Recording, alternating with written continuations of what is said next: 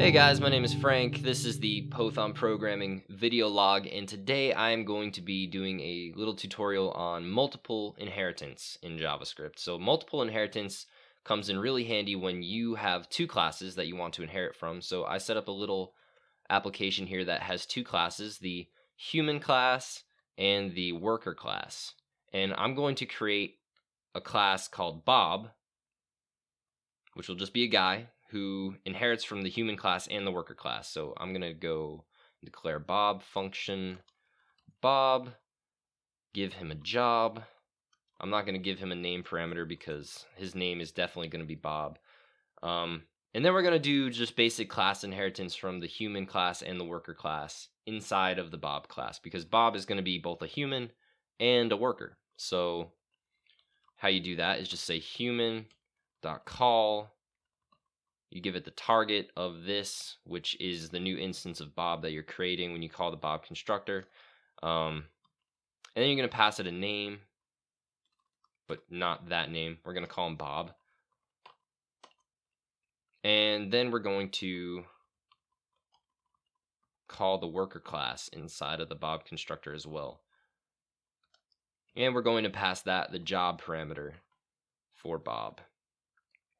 And if you guys want a little backstory or a little explanation of this existing code, I have two previous tutorials that work off of this example up here. So feel free to go back and check that out before you continue watching this, because it might help a little bit with the understanding of what's going on here. So now I'm going to do basic prototype inheritance for Bob. And how you do that is you say bob.prototype equals, and then you want to use the object.create method, object.create human.prototype. So what this does is it sets the Bob prototype to equal an exact duplicate of the human prototype. You don't want to just set it to the human prototype, because then if you go and make changes to your human prototype, your Bob prototype will change as well. So you just want it to equal the exact code in the human prototype, and then you want it to be a copy of that code so you don't end up overwriting the human prototype later on if you decide to change anything in the Bob prototype. So now I'm going to go down here and I'm going to create my Bob variable. He's going to equal a new Bob, and his job is going to be rocket ship captain. And then we're going to call bob.talk, which we are going to get from the human prototype. Up here in the human prototype, we define the talk function. So the talk function uses the name variable, which is defined in the human class. So if everything goes accordingly and to plan and everything works, then Bob will have a name variable that it inherited from the human class, and Bob will have the talk function, which it inherited from the human prototype. So we're going to save our file with Control S. I'm going to come over here, refresh my web browser page, and see what happens.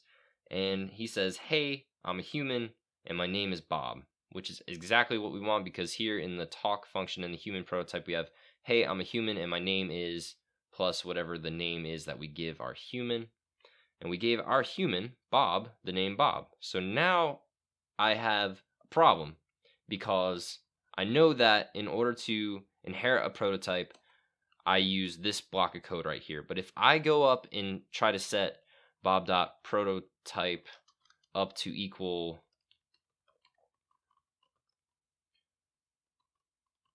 the worker prototype, this code right here will overwrite the human prototype that I just set my prototype to equal. And I will lose all the code in that prototype. So what I have to do is do something called a Mixin.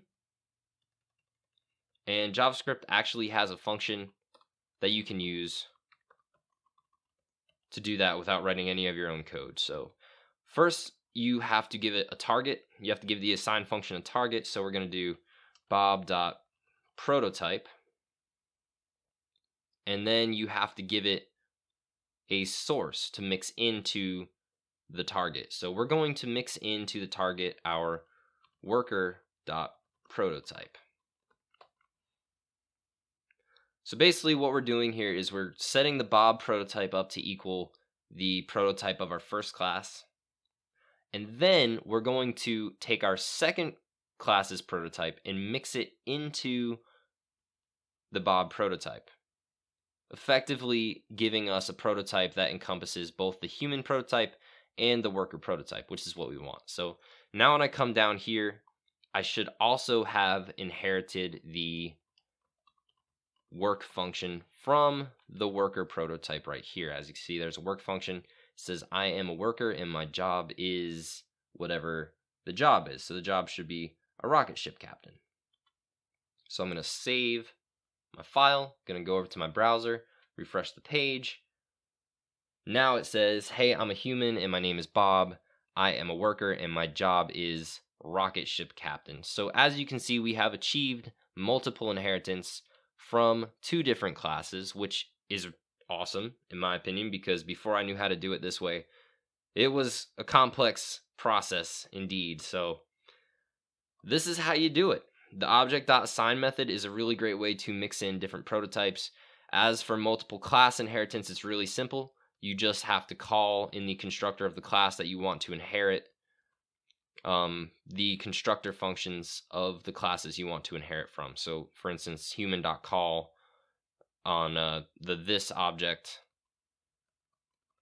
and then you pass it the parameters accordingly, and then you would call from your other class constructor on this object and hand it its parameters accordingly. So that's how you do multiple inheritance in JavaScript. I hope you guys learned something. I hope it helps you out with your coding, and if you like the video, please like it actually on YouTube and subscribe to my channel, because I'm going to have more interesting videos coming out pretty soon. And thanks for watching. Have a good one.